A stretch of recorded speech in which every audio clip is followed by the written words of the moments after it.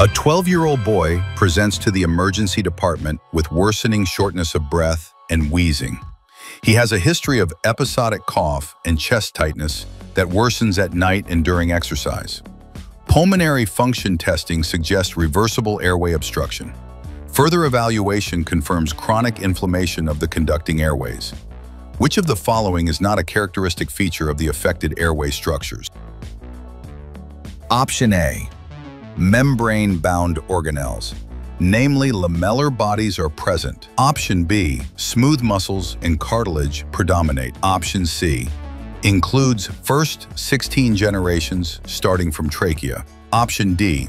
Secrete variety of molecules that aid in lung defense. Membrane-bound organelles, namely lamellar bodies, are present.